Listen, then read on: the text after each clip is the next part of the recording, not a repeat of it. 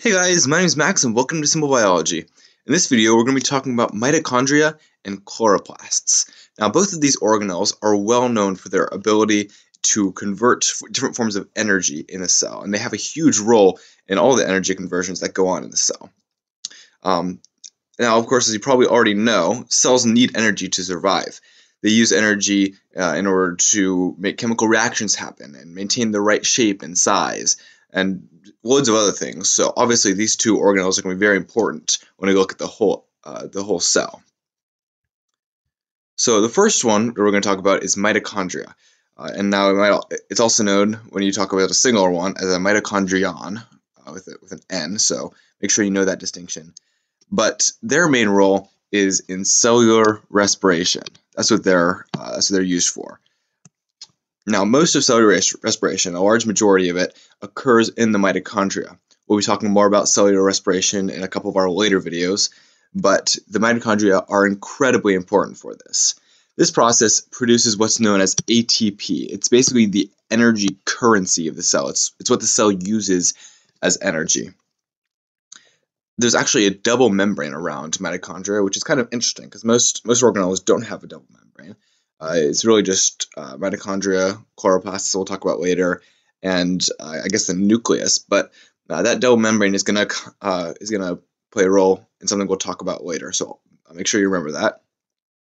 And as far as the anatomy, I guess, of the mitochondria goes, know that cristae, this word right here, are the folds in the inner membrane. So they're these like little red, they look like little sacs. They're cristae. They're the folds in the inner membrane. And so know what that is. Now next we have chloroplasts. And like mitochondria, they're important for energy conversions, but in this case, it's photosynthesis rather than in cellular respiration. Oops. And what this process does is it takes light, it takes the energy from the sun, and uses it to produce sugars out of like carbon dioxide and water. So it produces these sugars, and these sugars will then be used for energy in the cell. Like mitochondria, it has a double membrane. Again, we'll be talking about that a little bit more later. And for the anatomy, you have to know that these thylakoids that we talk about are these flattened discs. So just like one disc, whereas grana are like a whole stack of these discs. So know the difference between a thylakoid and a grana. And later on we'll learn what goes on inside these thylakoids, why they're there. Again, go check out our photosynthesis videos if you want more information on that. But that's really it for chloroplasts for right now. Now, next we're going to talk about the endosymbiont theory. That looks like a lot, but I'm going to break it down for you in just a second. This is where we're talking about that double membrane. That's one of the things that plays a role in this theory. And the theory states that early on in life's history, before there were any eukaryotes, there was some prokaryote that didn't use oxygen, that was actually poisoned by oxygen, so it was called anaerobic. There was this anaerobic prokaryote. I'm going to write that here. Anaerobic. That's this blue one. And it engulfed another prokaryote. For this case, I drew it very similar to a mitochondria, and this other prokaryote was aerobic. And so this large anaerobic prokaryote engulfed this smaller aerobic prokaryote. It didn't look exactly like a mitochondria, but probably fairly similar. And they're not really sure how it happened, whether it was eating it or whether the smaller one was a parasite that was living inside the larger one. But eventually, they came to live in symbiosis. Now, symbiosis, for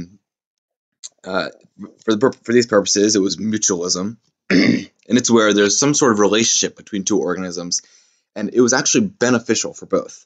The small aerobic bacteria was out of the way of most harm. It was no longer at the risk of being eaten, I guess, since it was already eaten. And then the anaerobic bacteria could now use oxygen for an advantage instead of being poisoned by it. So they both benefited from this relationship. And what actually happened was that the inner prokaryote, this aerobic prokaryote, eventually evolved into the mitochondria. Again, I drew it like this, and it wouldn't actually have the double membrane at this point. The outer membrane originally came from the anaerobic bacteria. So this is just kind of a representation. But it eventually evolved into mitochondria. And later on, this process happened again for chloroplasts with some sort of cyanobacteria. But that's really all that the endosymbiont theory is talking about. Endo means inside, and symbiont, of course, is talking about symbiosis. So symbiont. And so the endosymbiont theory is that it just means there is, symbiosis. So really, just the endosymbiont theory is that the mitochondria and the chloroplasts evolved from some sort of symbiosis between two prokaryote organisms. But what's the evidence for this theory? Why do we even care? There's actually quite a bit of it, and I'm going to go into it. First off, mitochondria and chloroplasts actually have their own DNA. And not only that, but they have circular DNA. So if you look inside a mitochondria or chloroplast, this is just kind of a generic drawing, they'll have this DNA, but it'll be in one large ring chromosome, a circular chromosome, which is similar to the DNA that you will find in prokaryotes. So it's very interesting that within your own cells as a eukaryote, there is these mitochondria and chloroplasts that have the DNA of a prokaryote. These mitochondria and chloroplasts are more similar to a prokaryote than they are to your own cells. In addition to this, they also have ribosomes kind of scattered around.